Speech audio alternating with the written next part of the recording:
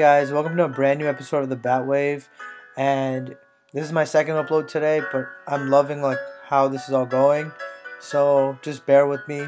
So this is a review about the Lala Land, and it's one of the greatest I guess romances I've seen recently.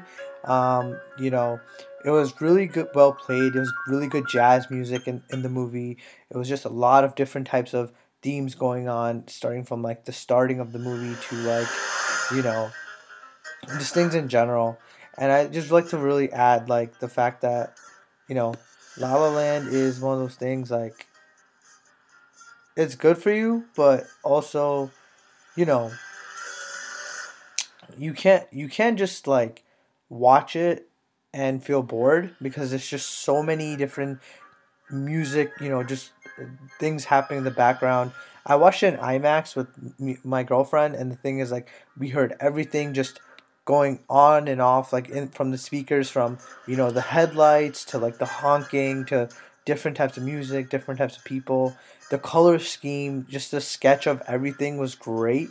The feel and the vibrant, colors just made the movie really upbeat, great, and just it was just amazing just to hear everything that was just happening in the movie.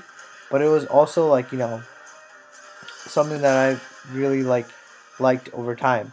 So one of the things I really liked about La La Land was it had a lot of different people, a lot of different sets going on at once, and it was just a great movie in the sense that it was about two lovers who met. One was Mia, an aspiring actress, and another guy named Sebastian, and the scene took place in the location of Los Angeles. And they just wanted their dreams to come true and work out on a really long time and committed relationship. But eventually, the two lovers, I feel that their love was really strong, but also they both had different quirks and things that kind of went into play with each other. And I just really liked how the movie played out. There's different depths of colors again. There's different again. So this is a review, right? So what I really liked about this movie was it had different, just women just dressing really classy, and it was just really good in the sense that it made me feel just want to going out in the world and just dating and really just pursuing that dream that I really want to live. So it was really inspiring in the sense that also it pertained to life, ambitions, dreams, and also having the woman of your dreams at the end of the day, right?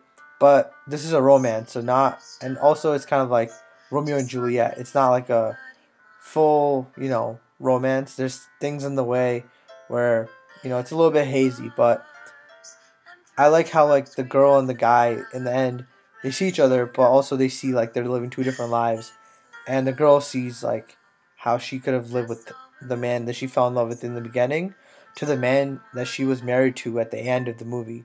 So it's just really cool to see flashbacks of how their lives were and how it became towards the end of the movie. It went through a fundamental and just significant amount of timelines that really matured two people, two lovers, and it was just crazy to see how they've changed. It was amazing to see their dynamic and how well they got along, but also how time came into play and it kind of brought them more or less apart.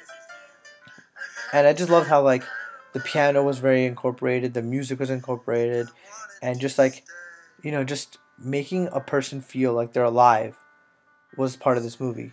It came into different types of just dancing, just outside of the just when two people are alone, they feel this passion, this love, this inspiration to just be dynamically really intertwined.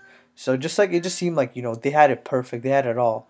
But as you know, a relationship doesn't just seem perfect. They also has its in and outs, and I think the real way to kind of start a strong relationship is to maybe watch this movie, but also to kind of just understand, see from the other person's point of view before it's too late. And I just really like this movie, and I kind of just told my girlfriend, and later on, I understood what happened, and she didn't believe me at first, but it was pretty cool to see because I kind of told her the story, and she was surprised. I picked up all these different things throughout the details, throughout the little details in the movie.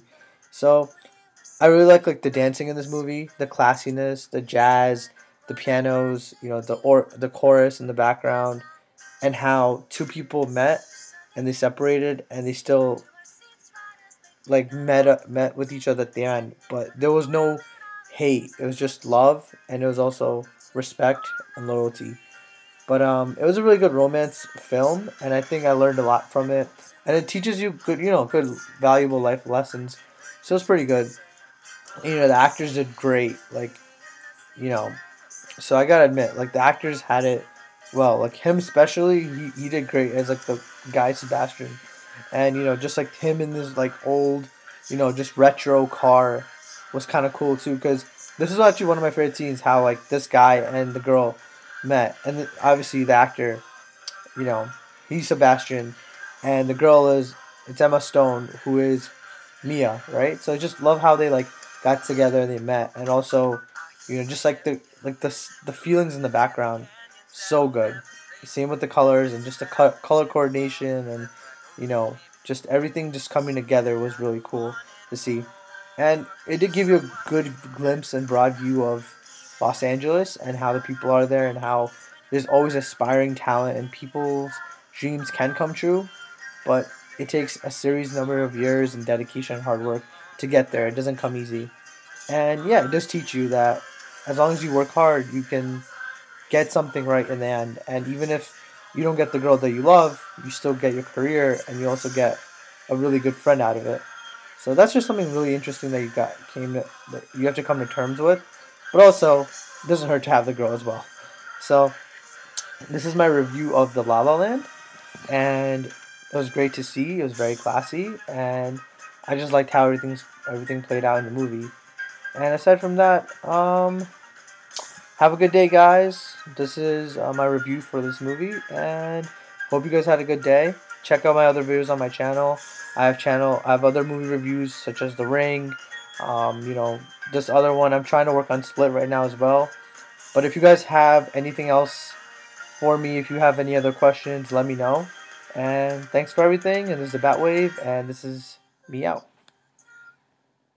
Peace out, guys.